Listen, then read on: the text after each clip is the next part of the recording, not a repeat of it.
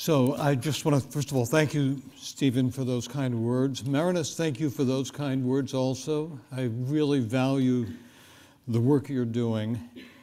And it's really an honor to have a chance to talk with you this morning about the work that my colleagues and I have been conducting for the last 40 plus years.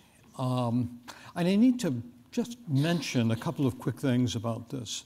The work that I'm describing is really the result of many passionate, caring, disciplined people contributing to what I think is an approach to early intervention that shows considerable promise.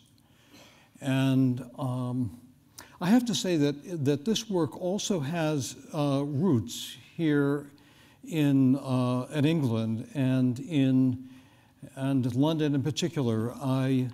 As I'll mention in a moment, there are roots to John Bowlby and an ethological approach to understanding early development and our cross-species drives to protect our children.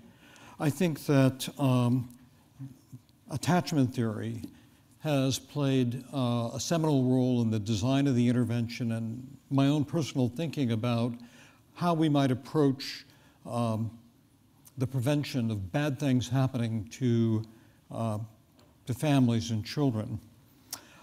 I actually personally began getting involved in this work when I was a very young person finishing up undergraduate school in Baltimore. I had actually worked with Mary Ainsworth as an undergraduate and done coding on her attachment studies in Baltimore. And I was a product of the 60s. I thought if we could just help poor preschoolers get off to a good start, that so much would be prevented in terms of their being able to function in elementary school and later on in society. So I went to work in an inner city daycare center, and it soon became clear to me that a lot was happening to children that had preceded their experiences in my classroom.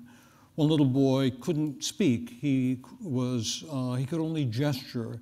His mother was a drug addict and an alcoholic, and he had been abandoned to friends in the drug culture and was being cared for by a heroic grandmother. Another little boy in my classroom couldn't sleep at nap time. And we discovered that he couldn't sleep at nap time because when he slept, he wet himself. And if he wet himself, his mom beat him. And so it was these kinds of experiences that led me to realize that we needed to start earlier, and we needed to do something with parents. But I also realized that what was happening to parents was not simply a function of their own personal experience in when they were growing up. It had to do with the kinds of resources and conditions that they were having to contend with in their immediate environment. This slide looks very much, this little corner store looks very much like the corner store that was right across the street from my daycare center in Baltimore. We talked in the daycare center about the importance of eating healthy diets, but there were no grocery stores with fresh fruits and vegetables for miles around this neighborhood. The housing stock was terrible. The park where I'd take children for play, there were alcoholics, drug addicts, needles on the ground. I had my car stoned on the way to work by gangs of kids. It was just unsafe. So to try to protect oneself and one's child in those kinds of environments poses considerable challenges. And so I realized also at that time in my life that I knew not enough to really make a difference. But those experiences in Baltimore taught me that, yes, early experiences do matter, and that there is an opportunity to build on this instinctual drive that we as human beings have to protect our children that may hold a clue for how we might make a difference. But also, we needed to be very thoroughly attuned to the kinds of conditions that families have to contend with in crafting any kind of an effective intervention. So after going to graduate school and studying human ecology with Yuri Bronfenbrenner, I, with my colleagues, developed what is now known as the Nurse-Family Partnership, or here in the UK, the Family Nurse Partnership. I love the fact that you in the UK have put families first. It's a program of prenatal and infant and toddler home visiting by nurses that focuses on low-income families in which the mothers are bearing first children. And we focused on this transition to parenthood originally because there was, we were thinking that shifting roles would create vulnerabilities on the part of mothers that would make them more receptive to offers of help. But today we also realize that there are neuroendocrine changes, massive changes that are going on in mothers themselves that also are involved in restructuring maternal brains to fulfill their evolutionarily driven mandate to protect their children. So there is an underlying neurobiology that Marinus was alluding to earlier that is critical, involved in this particular point in human development. We think the program, as Marinus has indicated, has had replicated effects with different populations living in different contexts that give us confidence that this is something that is really worth pursuing.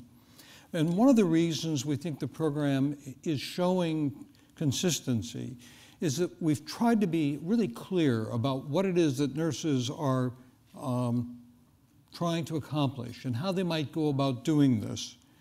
And I think that it's critical. It's, yes, nurses. If you talk to people around the world about this program, they'll say nurses are heroes. And there's no question in my mind that nurses are heroes. But if you talk to nurses, they'll say that the real heroes in this are the parents, the mothers, who've had to contend with often unimaginable, unspeakable sometimes, adversity, torture.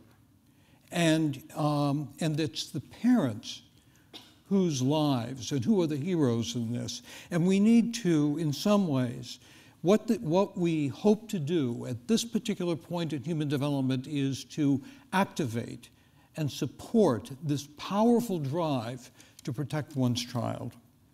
The intervention is also strengths-based. I need to mention that because especially throughout the world as we've developed the program now, people will say to us that they really love the fact that the program is looking for strengths on the part of mothers and not going in with a critical stance.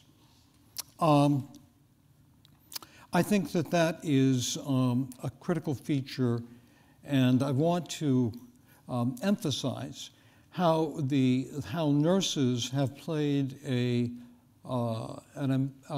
systematic and deep role in shaping the intervention that I'm going to be talking about here.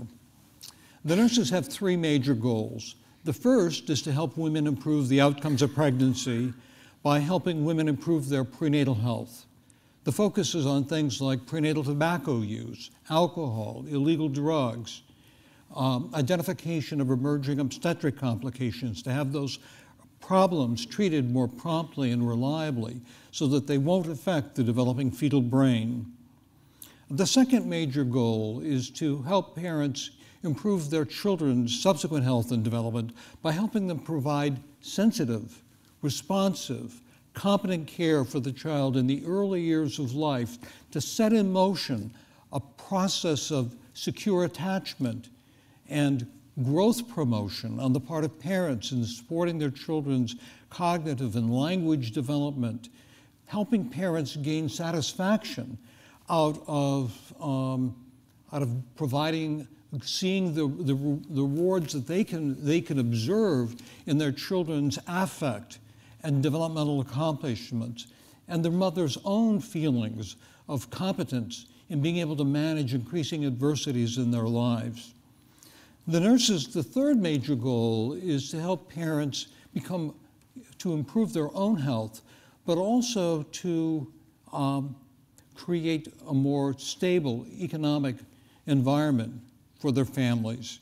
And critical in all of this is planning the timing of subsequent pregnancies.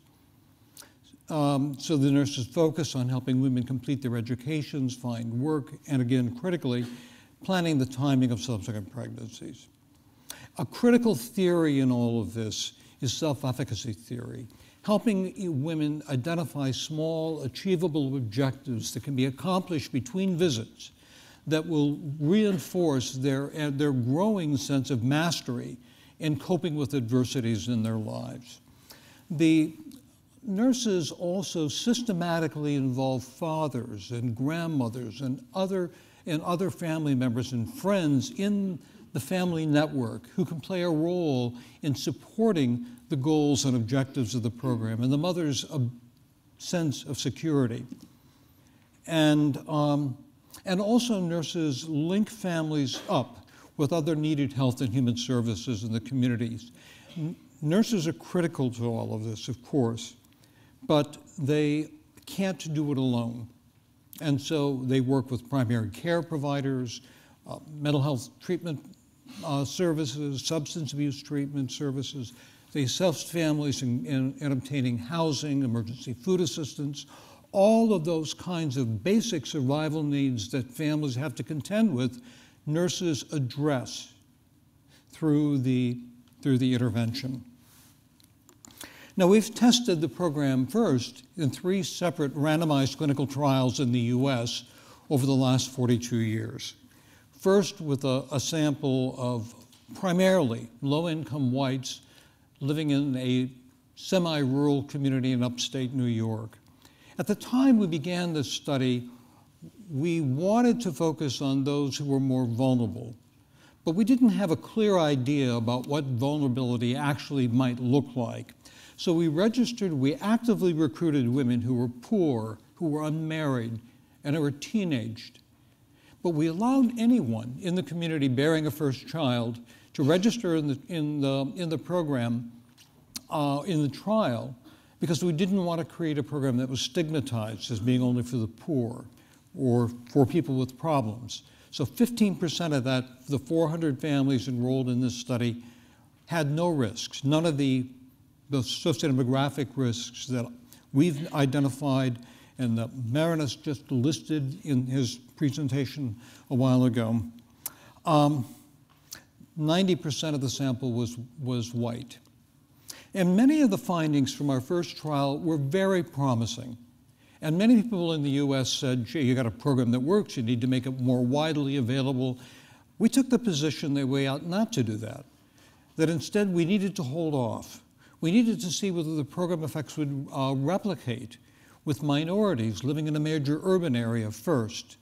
So we took 4 years and raised from nine funding sources to raise the money to conduct a second trial in Memphis, Tennessee, with a sample that was essentially 90% African American. But this time, one of the things you'll see in a moment is that the benefits in the Elmira trial were truly concentrated where there were overlapping sociodemographic risks. So we actively recruited in our second trial families where there were overlapping sociodemographic risks. And we registered this time 1,100 or so women for the prenatal phase of the trial. And because we were paying for this intervention and the research, all out of research dollars, we followed up on only a predetermined smaller sample, 742, turns out, followed postnatally in this design. And then more recently, those findings were also replicating many of the beneficial effects that we found in the first trial, and so it gave us greater confidence. But many people in the U.S. came to us, they were home visiting, was starting to really catch on, and they came to us and said, you know, you got a very good program here, but you know something, you could do an even better job if you were to hire people from the community to do this, because they are closer to the families, there's a reduced social distance. They'll be able to do an even better job. And there were many what we call paraprofessional or community health delivered home visiting programs in the US at the time. So we said, well, you may be right. Let's test it. Let's conduct a trial where families are randomly assigned to receive nurse home visiting based on the NFP model, paraprofessional home visiting based on a version of the NFP model, or randomly assigned to usual care. And so I'm going to share with you some of the major findings that have come out of these trials. But let me also just let you know that in all of the trials, our usual care groups received more than what was usual care in the community. For example, in the Elmira trial, all of the mothers received free transportation for prenatal and well child care. The children were screened for regularly for sensory and developmental vulnerabilities and referred for further evaluation and treatment. A similar kind of approach was used in our Memphis trial, and the same in Denver.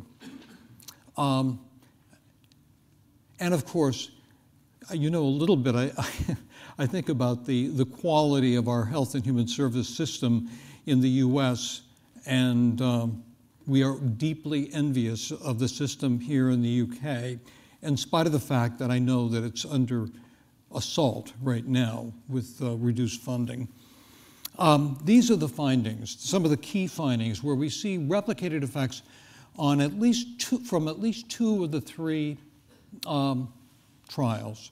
We see significant improvements in prenatal health, replicated effects on reductions in tobacco use during pregnancy, biochemically validated reductions, significant reductions in hypertensive disorders of pregnancy.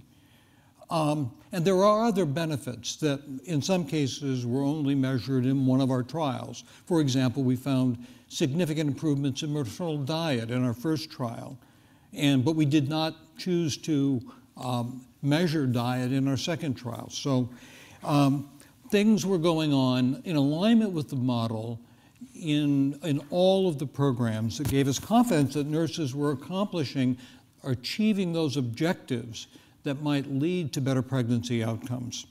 We found significant reductions in children's injuries across trials, and I should say that the effects were most pronounced where families were more vulnerable. And I think that in all of this work, we need to be careful about distinguishing healthcare utilization from health. It's a huge issue for us. And I think that we could pick up on this. I'll illustrate this in just a moment. We also see significant, consistent, cross-trial effects on children's early language, cognitive development, school achievement, these effects are limited to those children born to mothers who are more psychologically vulnerable. And by that we mean the mothers have lower cognitive functioning, limited sense of control over the life circumstances, and higher rates of symptoms of depression and anxiety when at baseline.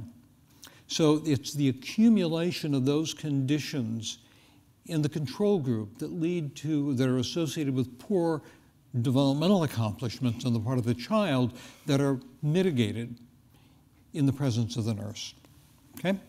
We see replicated effects on children's behavioral problems at school entry based on both parent and teacher report. We see significant reductions across trials in children's reports of depression, self-reports of depression and anxiety early in adolescence. Significant reductions early in adolescence in the use of substances. And cross-trial reductions in maternal behavioral impairment due to their own use of substances. And consistently across all three trials, we see significant reductions in the rates of closely spaced subsequent pregnancies. That's critically important because closely spaced subsequent pregnancies are associated with poor pregnancy outcomes in subsequent births, but they also mean closely spaced pregnancies tax the parenting dyad and make it more difficult for parents to care well for the firstborn child. So it also means that if a mother is working at McDonald's and at the counter, and she gets pregnant quickly after the birth of her first child, she has to drop out of the workforce. But if she is able to postpone the birth of a second child, it means that she's able to move on to becoming an assistant manager. So all of these kinds of elements of the intervention are designed to reinforce one another and to create pathways for improvements in these domains of functioning. And of course, if families are functioning better economically and have fewer pregnancies, then it's easier for parents to provide nurturing, supportive care to the firstborn child. We see short-term, at least, cross-trial effects on maternal employment. And in the US, in our first two trials, we see significant reductions in cash assistance, welfare, food stamps, and use of public health insurance for the poor. That effect doesn't replicate in our third trial, and after more restrictive welfare rules and regulations went into effect during the Clinton administration. I'm going to illustrate this pattern of results with a few findings. Let me see if I can help you see what's going on here. We found in our first trial, for example, that among the 45% of the women, by the way, smoked 5 or more cigarettes per day at registration. And in that group, there was both a reduction in prenatal tobacco use and a corresponding reduction in the rates of preterm delivery that you see on this slide. We also see in the first 2 years of life that there was a trend for there to be fewer cases of state-verified reports of child abuse and neglect in that segment of the sample where there were overlapping sociodemographic risks, where the mothers were poor, unmarried, and teenaged. These are the criteria used for sample recruitment. And while this is not a statistically significant difference, it's a trend, this is a clinically highly meaningful effect. And so it's, and you can see how much more pronounced the effect is in the control group without support. This group, by the way, was visited by nurses during pregnancy alone and not followed up postnatally. Okay? And we see that in that group of poor unmarried teens, the effect of the intervention was further pronounced among women who at baseline had limited sense of control over their life circumstances. These are, I'll try not to do too much of this, these are separately fitted regressions of of child abuse and neglect, whether or not the child was abused or neglected, on maternal sense of control, fitted separately for the comparison group versus those who received the nurse. And you can see that large difference in the preceding slide, this difference here, was really limited to those, or let me say this, more pronounced among mothers, children born to mothers with limited sense of control over their life circumstances. And remember, building self-efficacy is part of the model. So this led us to hypothesize that the benefits would be more pronounced in subsequent trials, not only on the basis of women's limited sense of control over their life circumstances, but by corresponding limited intellectual functioning and higher rates of depression and anxiety. We're going to pick up on that piece in a moment.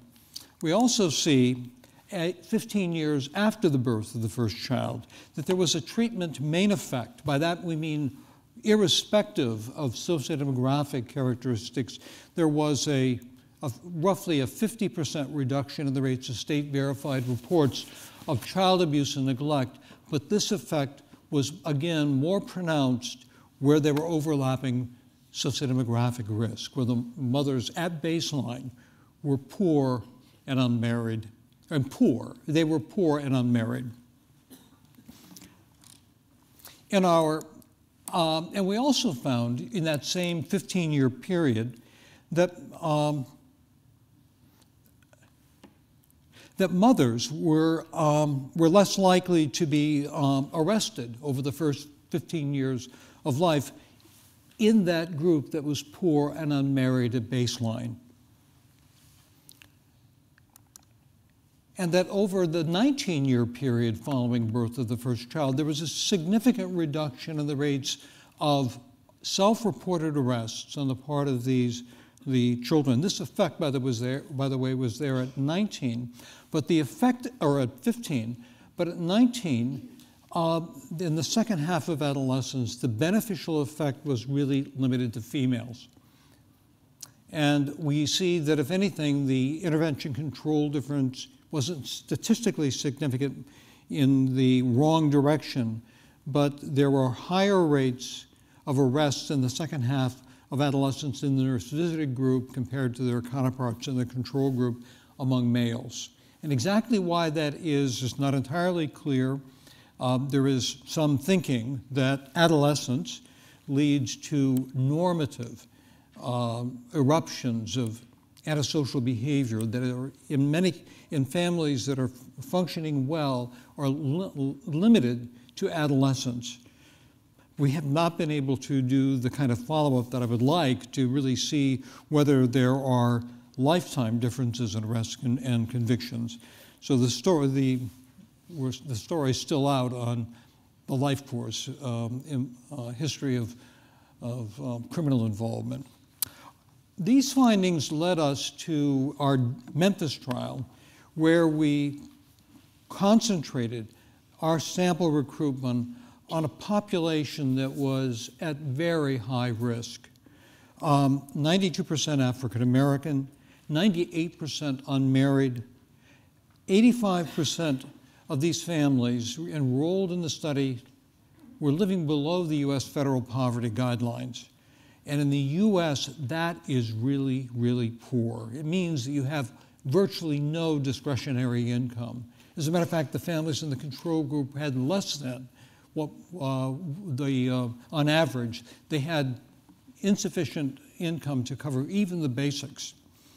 This was a largely teen sample, and the neighborhoods in which families were living were among the very worst in the U.S. 2.4 standard deviations above the national mean in terms of neighborhood adversity. So we are dealing with a population and a sample that is at very, very high risk. This slide shows in the Memphis trial how those 1,100 cases were randomized. We originally had these three groups: a group that would receive prenatal transportation and screening for the children, a group that would receive the transportation compared to prenatal and a single postpartum visit, and a group that received transportation, screening, prenatal, and postpartum home visits. Within the first 6 months of the trial, we realized that the rates of recruitment into the trial were higher than we could accommodate with the nurses we had hired, so we created another group that was randomized after that point to receive just the transportation for prenatal care. For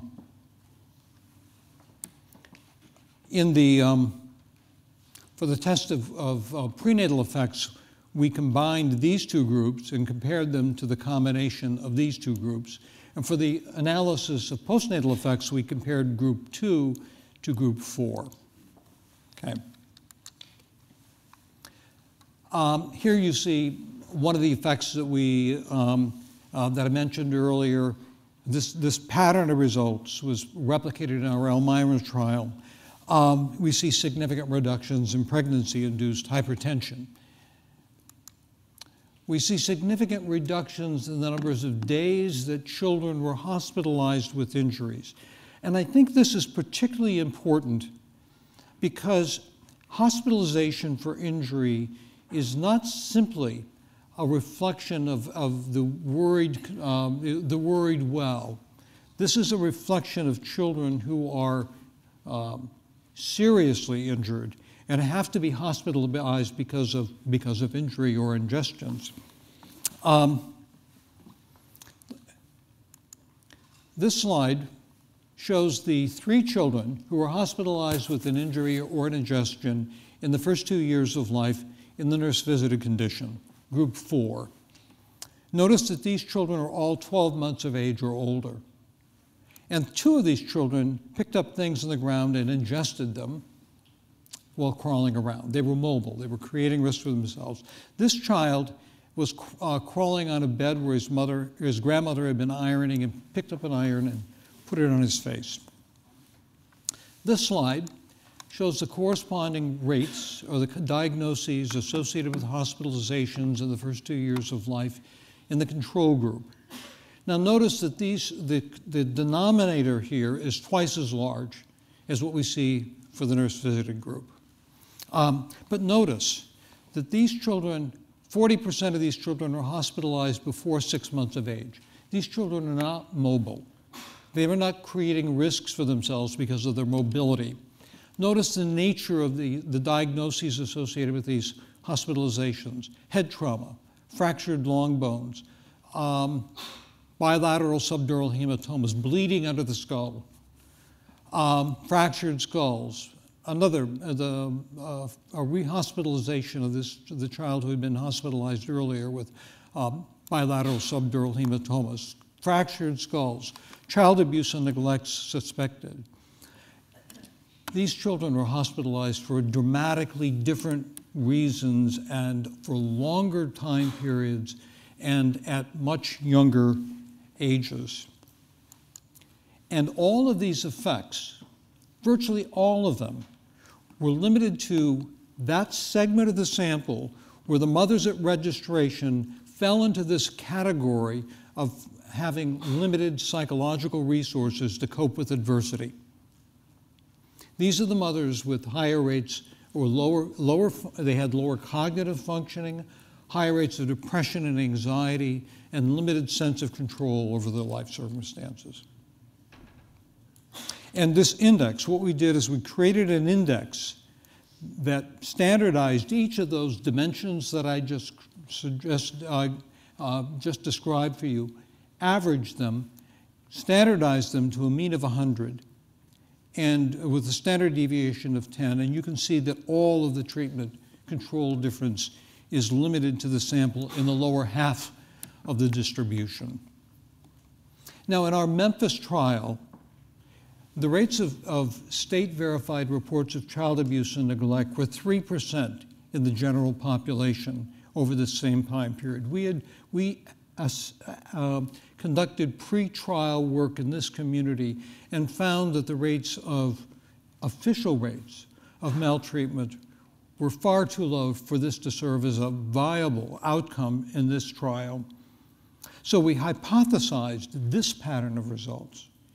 And it just reminds me, once again, that use of state-verified reports of child abuse and neglect is a very unstable and not very meaningful indicator of whether children have actually been abused and neglected. I think it's a general problem that we have for all the preventive and intervention work that we are doing. I say we, I mean collectively, all of us, because again, we need to distinguish between healthcare utilization patterns, social service utilization patterns, and real health.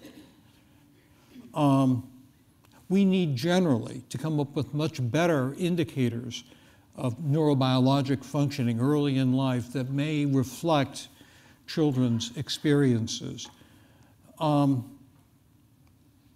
the first trial, let me just circle back a little bit. In the very first trial that we conducted, we found that that was conducted in Chemung County, New York, that had the highest rates of state-verified reports of child abuse and neglect in the entire state, in all of New York State.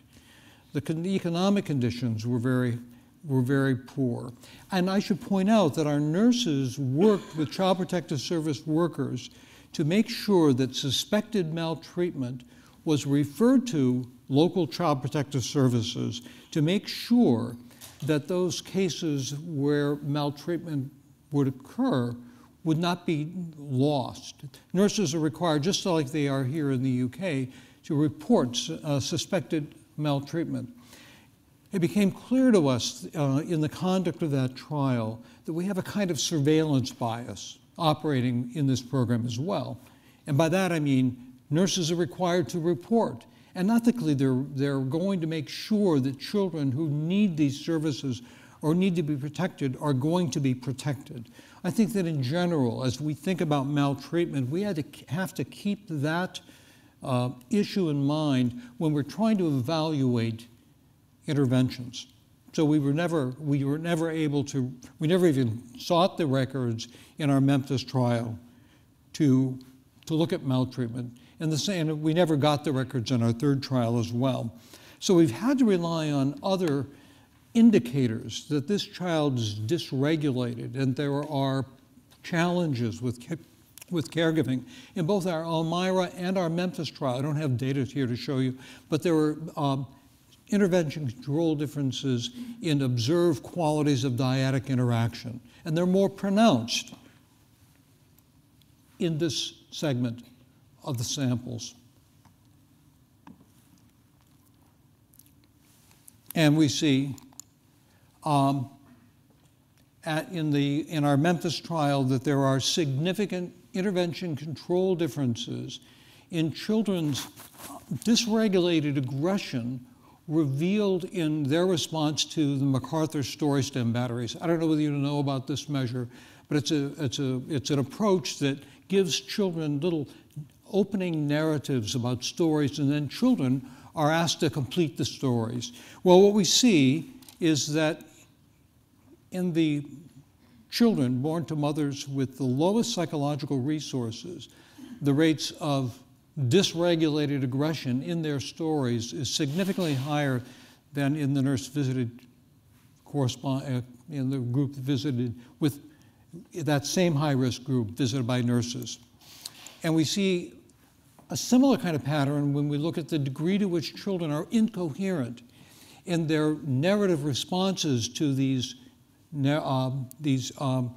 story stems.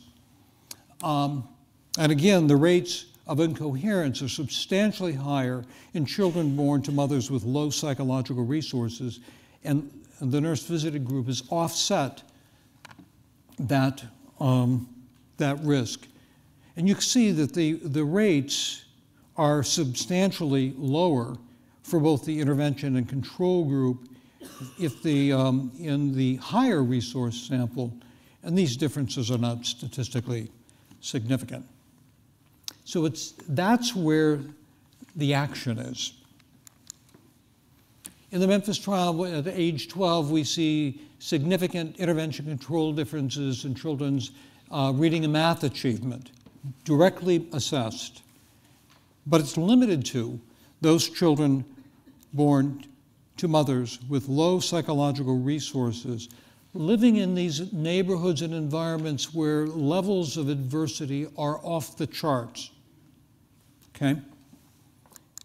And when we look at the emergent use of substances at age 12, intervention control differences irrespective of the mother's psychological resources overall in children's emergent use of substances at age 12, corresponding reductions in internalizing disorders at age 12, again, irrespective of the mother's psychological resources at baseline.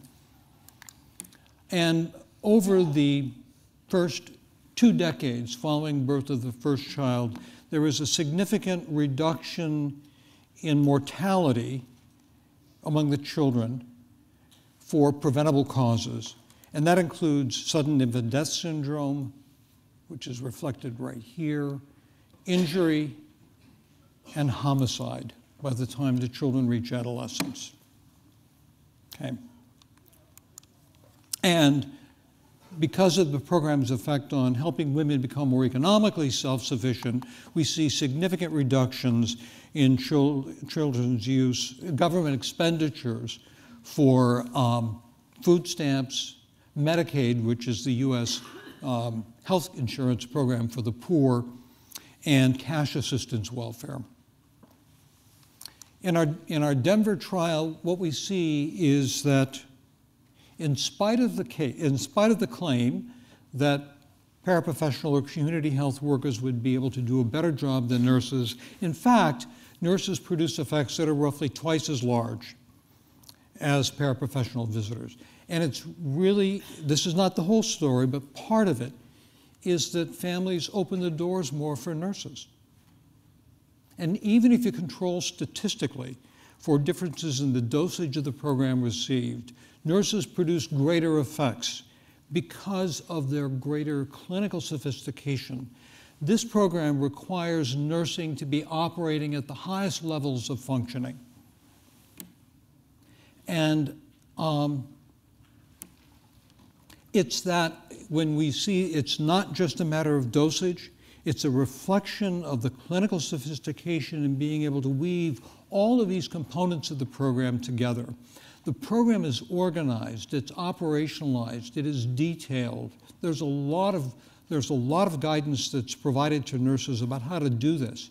But ultimately, it's up to nurses to make decisions about how they're going to adapt or adjust the content and dosage of the program on a moment-to-moment basis to the particular mother, father, child they're interacting with at that time. So it's this individualization that is critical to really the success of the program. In the Denver trial, we see, for example, significant reductions in urine cotinine. Cotinine is the major nicotine metabolite. So we see significant reductions for the nurse-visited group, smaller, non-significant reductions for the paraprofessional group, almost no reductions for the control group. We see at 21 months significant differences in children's language delays at 21 months, but they are limited to children born to mothers with low psychological resources. You can see that the rates of language delay are really very high in the control group, children born to mothers with low psychological resources, and they're cut substantially for the group visited by nurses. And we see at 21 months, or 4 years, there was a significant overall difference in children's language development, but it's limited to, again, children born to mothers with low psychological resources. It's the group, in the control group, that is born to mothers with low psychological resources that is the most vulnerable. And the nurse-visited group is performing significantly better than their counterparts in the control group. And we've also created, in the Denver trial, a synthesis of different components of executive functioning and created an executive functioning composite. And what we see for the children is that there is a significant improvement in the nurse-visited children born to low psychological resource mothers' executive functioning compared to their counterparts in the control group. So this gives us a lot of hope for the future. I'm going to show you one other slide that I think is important. And these are survival analyses of timing to the first subsequent pregnancy. Here is the group visited in the control group. Here is the paraprofessional visited group. And here is the nurse visited group. Again, the paraprofessional group is following right in between the control and nurse visited group.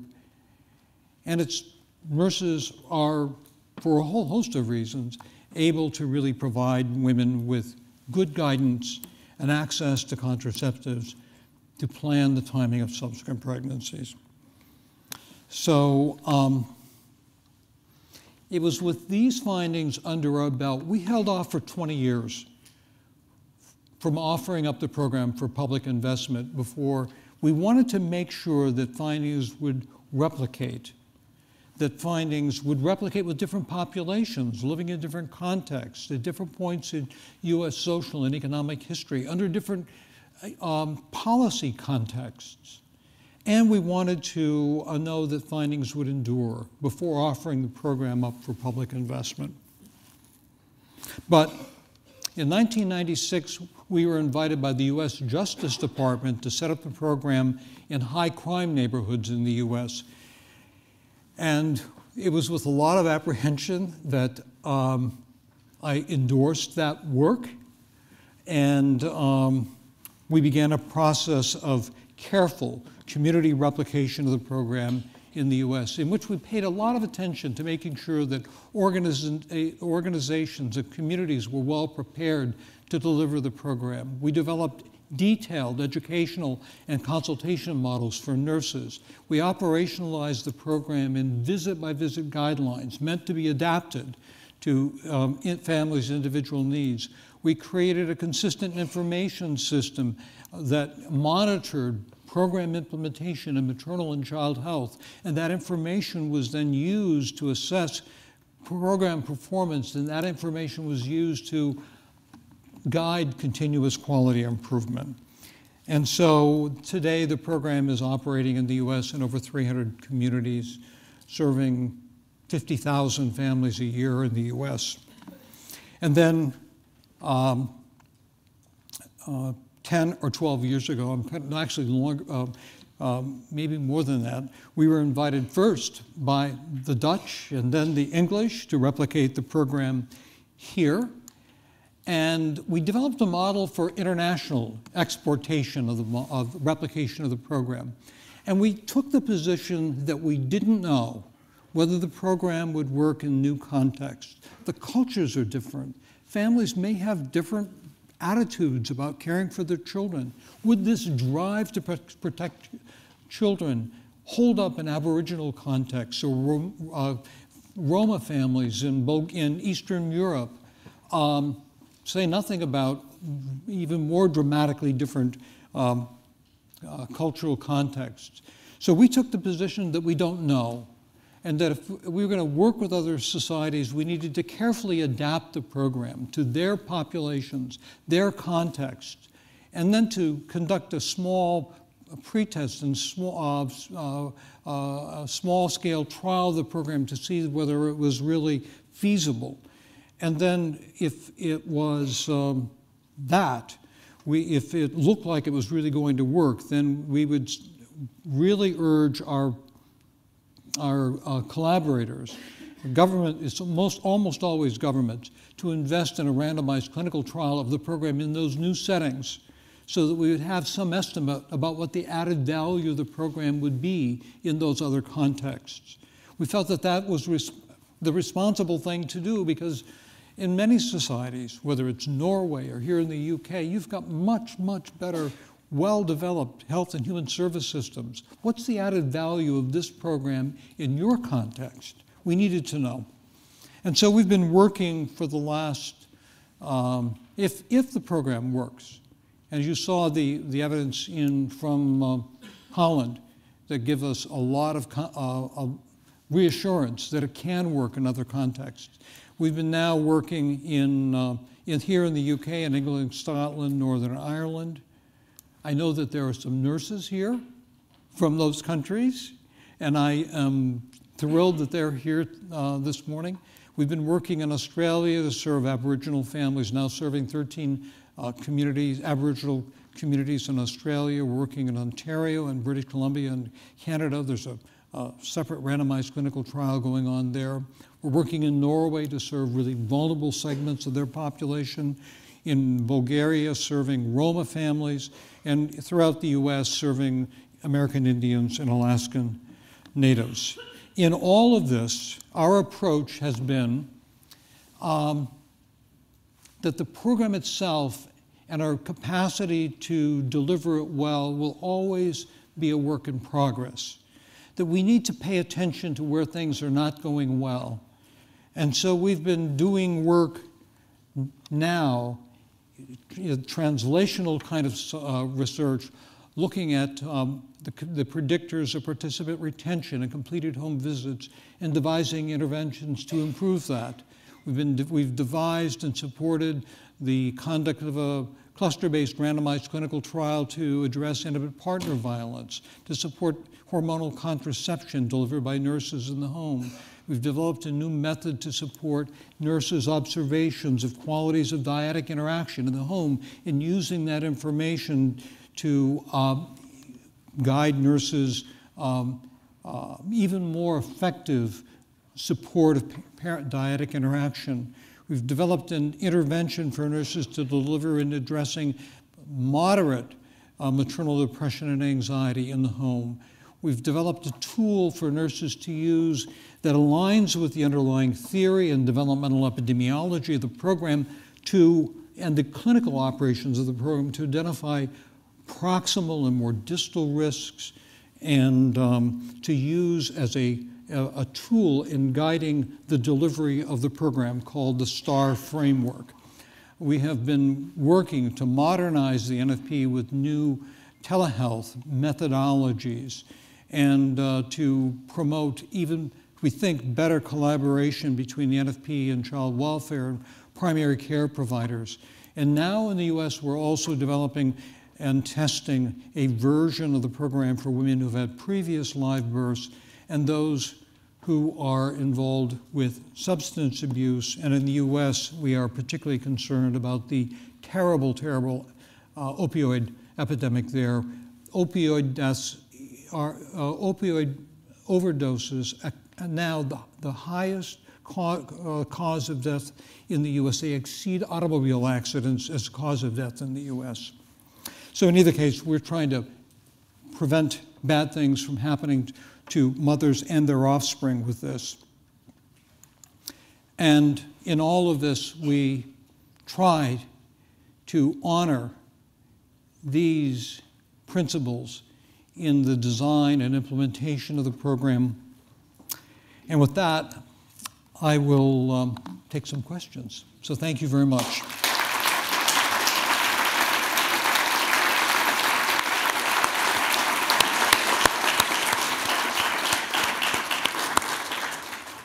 Thank you, David, for an inspirational talk, and gosh, how you're developing it wider and wider. Terrific. Questions?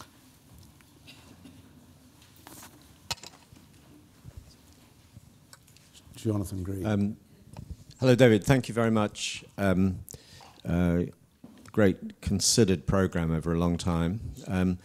The results make me even more interested in some of the more detailed, fine-grained comments on actually the delivery of the program, how much nurse time it takes, how frequent the visits are, what your attrition rates are, what your education of your nurses might be, etc. So some more details about how the program actually works in practice.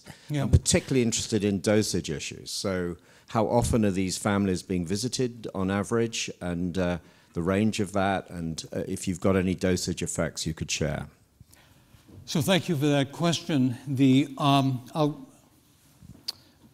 We have 62 structured, or 64 now, 64 structured visits that nurses have at their disposal to guide their work with families.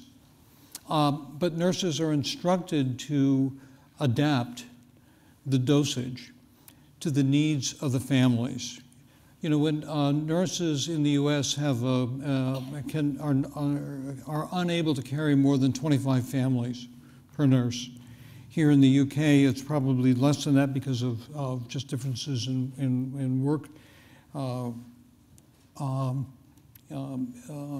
their workload and hours of working.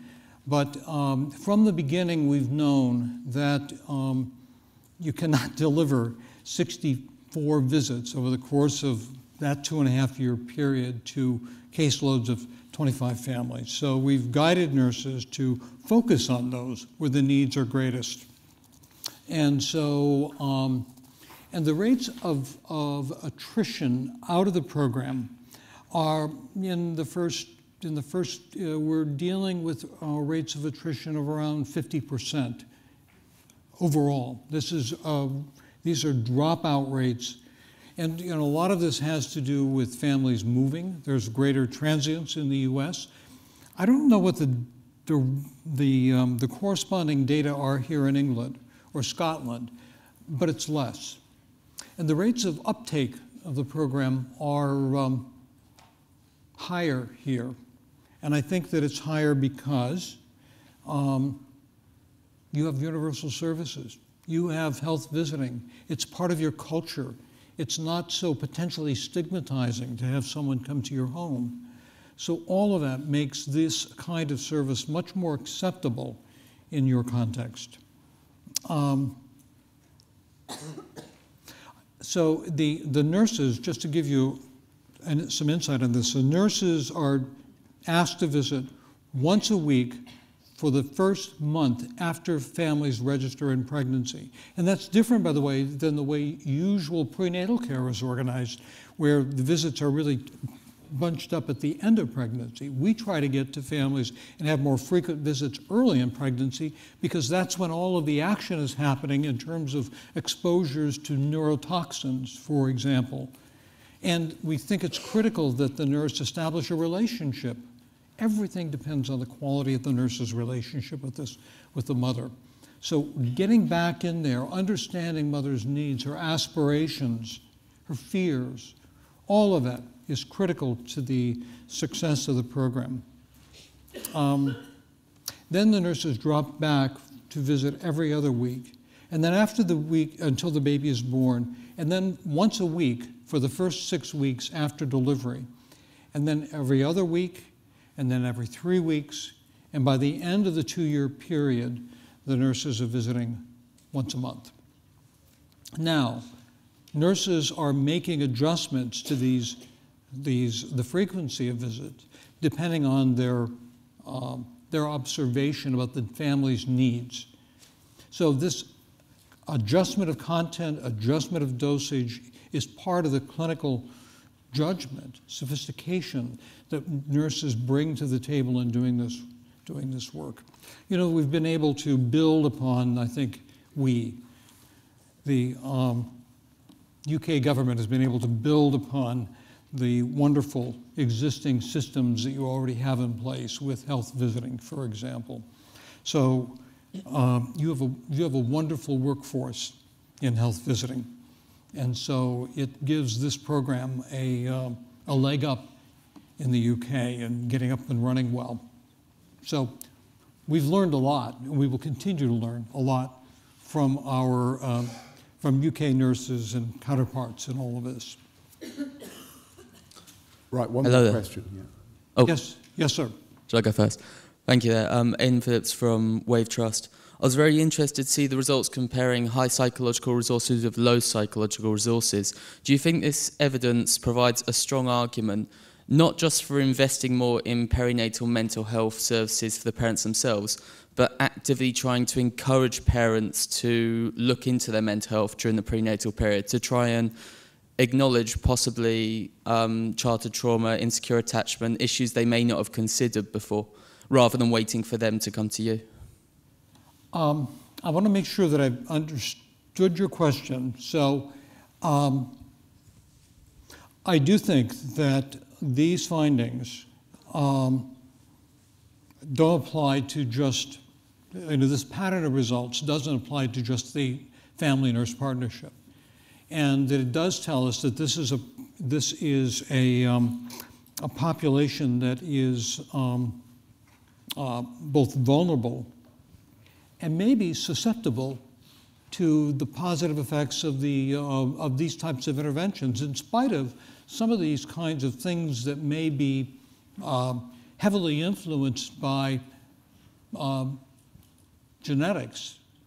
There may be underlying this group some fairly high concentration of susceptibility genes. There may be, we could dig into this in lots of different ways. I do think that these findings suggest that there is a vulnerable population there if we spend the time engaging them in a respectful, caring way, that they will be responsive to offers of help. But there is often natural resistance and natural apprehension about engaging helpers if they experience those helpers as somehow being judgmental.